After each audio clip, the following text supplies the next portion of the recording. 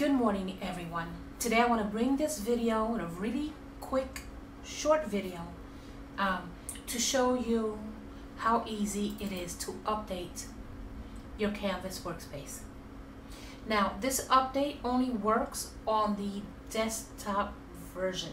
So I tried it on the web-based and it's not working for me. So this is for the Fit to Path update that finally Brother has come out with, and all you have to do is click on help. I've already done this, so I'm not going to go through the whole thing. I won't save it, I should say. You click on help. You notice how it says here, check for Canvas Workspace update. You go down, check for the latest Scan and Cut DX update. This is to update your Scan and Cut machine. This one is to update your Canvas workspace. You click on that, and you're not going to get this box. You're going to get one that says that an update is available. You're going to click OK and update your computer, your software. Once that is done, and you log out, you log back in tomorrow, whatever, you're going to, if you check again, you're going to get this message saying that it's updated. Just fine. Where do you find it? It's under the Edit tab. Click on Edit, and Fit to Path should be right there. Right now it's grayed out because there is nothing on my canvas. That is normal. How do you find it again? Fit to Path right here. If you right click with your mouse, it's right there, Fit to Path. So how do you use it? You get your shape, and then you get your text. You type out my name, and I'm going to fill that with color, and I think I will do red. Okay. You select both of them, and all I'm doing is I'm holding down my left mouse button and crossing over both, letting go, and then I am going to click on Edit and Fit to Path, and there it is. Now I'm going to undo that. I'm going to select again. I'm going to right click, Fit to Path. Now you're going to find that every time you do this command, it's going to save it on the bottom right hand corner. That is fine. You see this right here, that plus sign? Click on it and drag it with your mouse and move it to wherever you want. Okay, and there it is. Now once you have it in the spot that you want it at, you're going to right click, convert to shapes, or you're going to go to Edit and convert to shapes, and there it is. All right, that's all you need to do. This is a wonderful thing to have, because this way we don't have to do like individual letters, get the shape, put it on the shape and weld everything together, blah blah blah, all that stuff. It's just annoying to do it that way. This way, it's the easiest way to do it, and you can do it with basically any shape you have.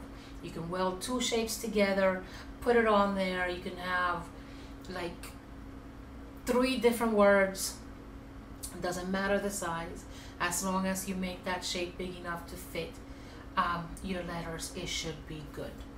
All right, now let me get rid of this, and let's start over again, because I want to show you something else. Let's get a circle this time. All right, and my name again,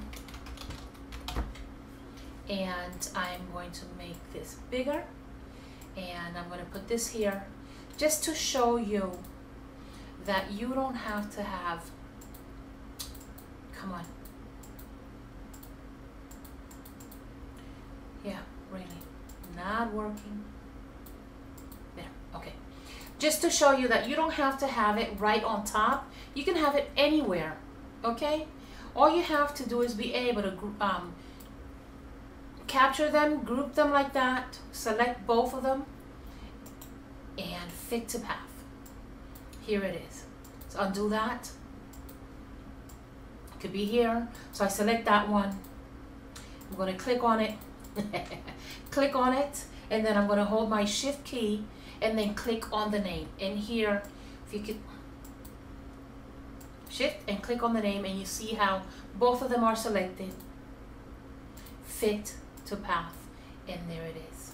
Change it, take it back, any way you want it. Okay, isn't that cool? I'm going to try one more thing that I didn't think about doing before, and I'm going to see if we can do another fit to path after the fact. This would be amazing and awesome if it can happen. So let's see. Nope, grayed out. Cannot happen. Too bad.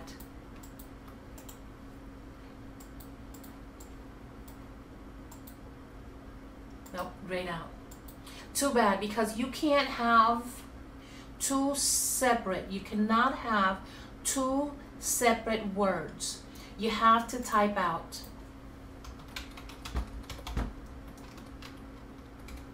You have to type it out this way, all right, in order to use it. So let's move that out of the way. Move that out of the way, and let me get a shape. Okay, make that bigger so it can fit. Select both of them, fit to path. And then, you see that? Now, and then you can increase the space between all the characters.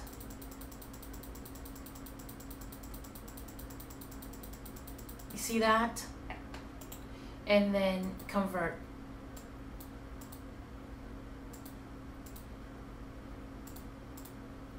Then you have that one. All right, let's try it another one. Another circle. Actually, let's do this one. All right, and then that. Let's see that. And let's give it color and let's try that one. Okay, and then select that. Okay, select that one and fit to path. And that I like. That works for me really well.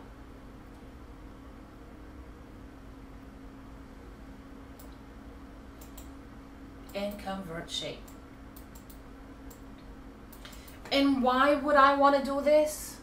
Well, because I'm a crafter and we like trying crazy stuff. And it's wonderful that now we have the ability to do it. Okay?